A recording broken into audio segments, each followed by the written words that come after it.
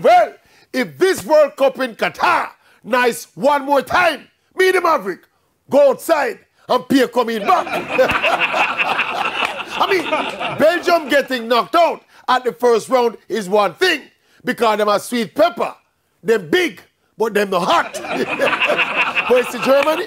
If we did ever make Germany leave that first round and find them form, by the time we quit, you see Germany are going with the trophy.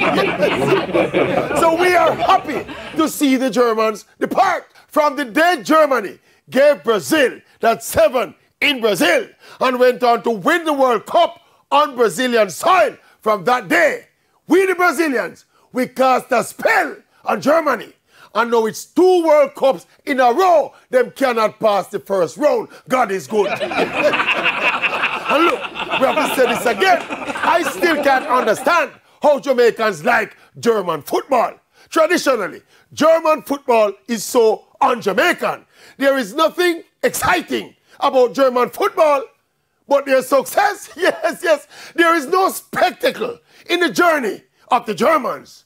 Just the so-so success, yes. Anyway, to each his own. I just hope that the spell over the Germans continue for at least another 100 years. I Kan I Whonda, I Kan I Whonda.